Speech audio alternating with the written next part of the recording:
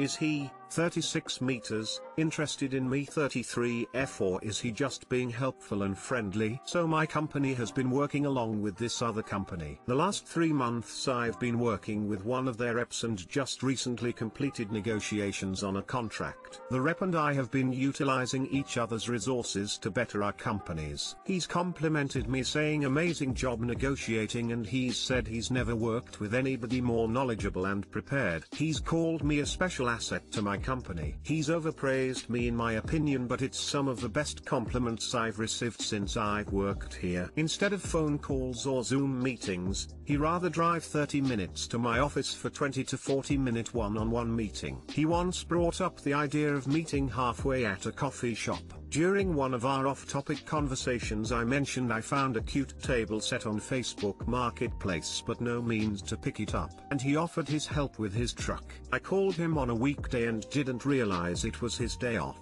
I apologized and said I can call the next day. He didn't mind and went out of his way to help me out. He said on his days off he's a single dad and his hobbies are hanging out with his kids and hitting up the gym, so he's got nothing better to do. He encouraged me to call about anything, work-related, non-related, anytime.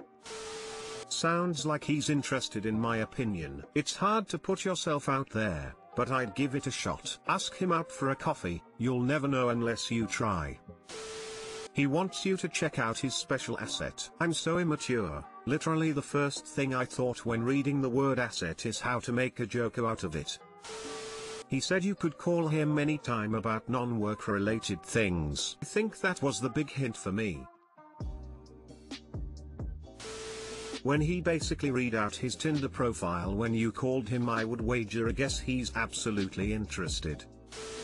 I'd say he is quite interested in you. If you're interested in him and there is no conflict of interest, I'd say look into this.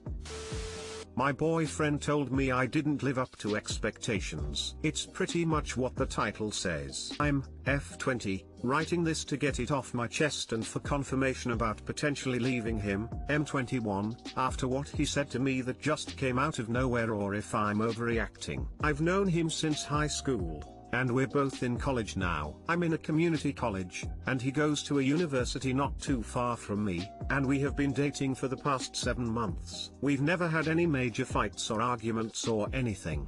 We only see each other once or twice a week during semester, and we often hang out most when school is out or over the breaks. However, over the weekend, I slept over and we planned to have sex for the first time, but he quickly became upset when I didn't want to do what he wanted, and he asked me to sit in the splits while he released, and I told him I didn't want to because I simply didn't feel like it. But he got all mad at me and said I ruined the mood and that I thought dating someone who did yoga would be more fun, and he just got dressed and went to bed without saying much. I told him that wasn't fair and that it was my first time and I didn't want to, but he just didn't care. And I felt like shit staying over with him. I tried to talk about it in the morning and he listened to me, but he said that last night didn't live up to expectations and that maybe next time would be better, but I don't want a next time if it's all gonna be about him and not about us, and I don't think I'm being entitled by thinking that way. I'm more than some hobby that he just happens to know about, but I feel like he's trying to guilt me for not going along with it, and even after what he said,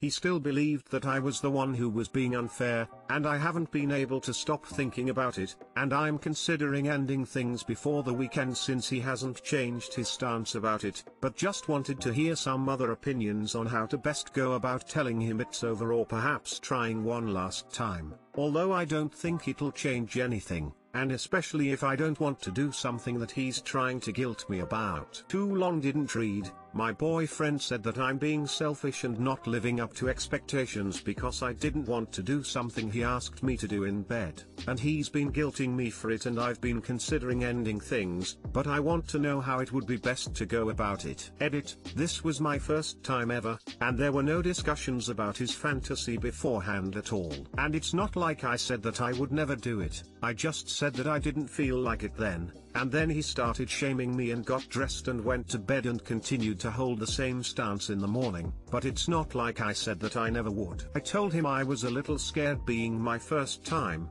but he just didn't care, and that's why I'm considering it. Edit 2, I'm going to text him that it's over once I get off from work, and I'm considering sending a link to this thread and telling him what r/Kuvat said, that he didn't live up to my expectations, and that the only way I'll reconsider is if he can do the splits, but I'm going to actually block him. Really appreciate all of the reassurance and kind advice.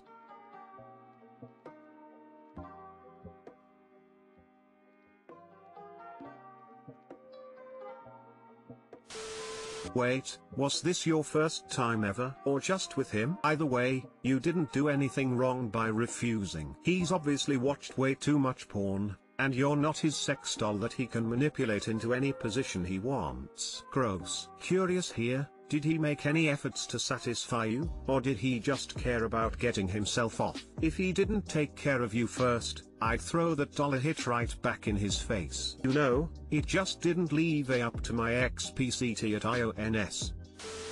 Oh my god girl, run. This guy is a selfish ass. You should have sex with caring and giving people, if you want to. Don't try again. He had his chance and he completely fucked it up. He showed you his true nature. Call him or text him and tell him it's over. Then focus on yourself and your pleasure. I've been planning to do so for the entire week and probably considering it for too long already, but the next time I'd see him would be on the weekend, so I plan to end it today and definitely before then. I feel like maybe I dodged a bullet if he's going to guilt me about not doing something he wants that could perhaps turn into something else over time, and the more he thinks it's okay to try and pressure me into it. And I also feel that he just likes me because I do yoga, and the second I don't want to do what he wants, I'm no longer valuable.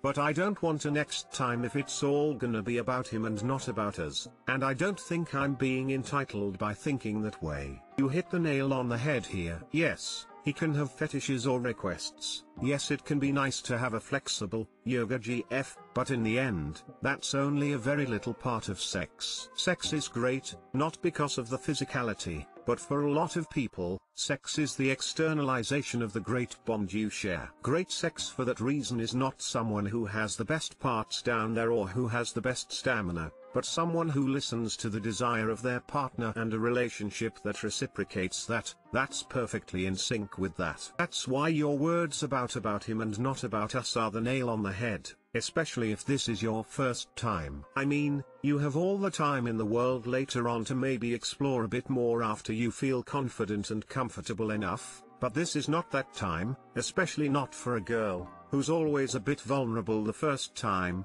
in my opinion. So yeah, this argument on itself isn't the big deal here. The fact that he can't see what he did wrong, on the other hand, that he can't have empathy or consideration for your point of view, that's the underlying topic that's very alarming. So yeah, I, 23M, would consider that as a red flag and a possible reason to break up, if my partner can't find a way to wrap her head around that. You obviously have to talk to him seriously about this subject and how it makes you feel, and that it's very fundamental for you to have a partner who understands that. If he can't give you that, your relationship will always end at some point.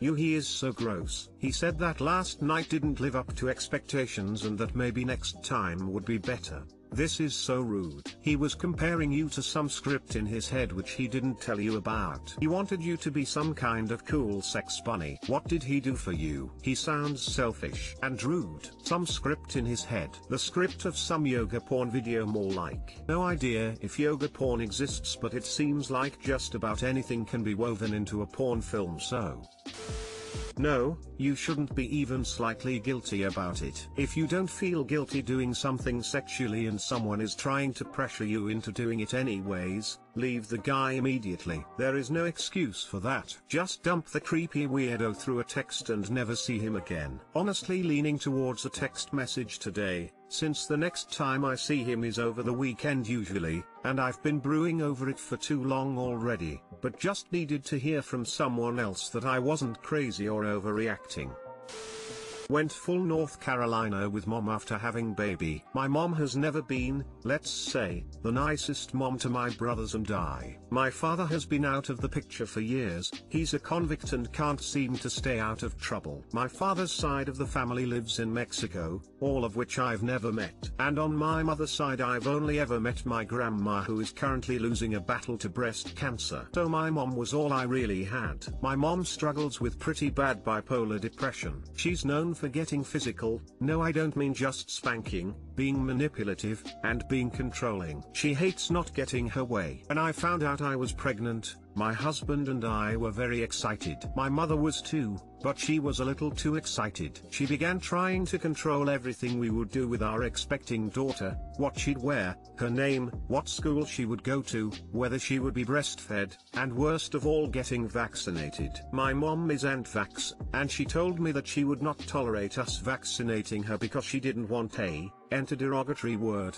granddaughter. P.S. It sounds like restarted. I told her absolutely not, and my husband and I would not put her health at risk under no circumstances. She did not like that. She said my daughter was her granddaughter and she should decide what's done with her since she's raised kids before. I put my foot down and told her to F off, and I would not be speaking to her until she's gotten therapy and I see that it's working. I blocked her on everything and have not spoken to her in a little over 5 months. My brothers are begging me to let her meet my daughter, but I refuse. Husband is on my side and feels it's in our daughter's best interest to not have my mom in her life. However, I do feel bad sometimes. I know my mom is sick mentally, and going North Carolina and not allowing her to meet my daughter feels a little cruel to me. Is there something else that could possibly work? Edit. Thank you to everyone who's given me advice. I've decided that, although I love my mom and miss her, I love my daughter much more and won't be allowing my mom back into my life, including supervised visits, until she gets therapy, which may or may not ever happen. Thank you everyone.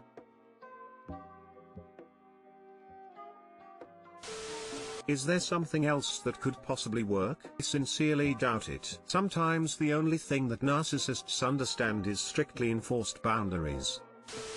She had her chance. You have nothing to feel guilty about. She could have wound her neck in from day one, but she couldn't. Whether she couldn't because she's malicious or because she's unwell doesn't matter, because this is your daughter's mental health and your ability to be a good parent that's at risk. No matter the reason, she couldn't do it. Protect your daughter. You're doing the right thing. ETA, just because you won't allow her to do her damage, doesn't mean you love her less, or you don't care about her, or you have to be angry with her. You can love your mother whilst being aware that having her in your daughter's life is a bad thing. It doesn't have to come from a place of anger. Don't let anger and guilt eat you up over this. Let yourself love her, but not blindly. Being bipolar is no excuse for being a controlling asshole. You did the right thing. If your mother can't control herself, she shouldn't be in contact to you, your husband or your daughter. I would have done the exact same thing. Good luck to you and your family. Thumbs up, thumbs up.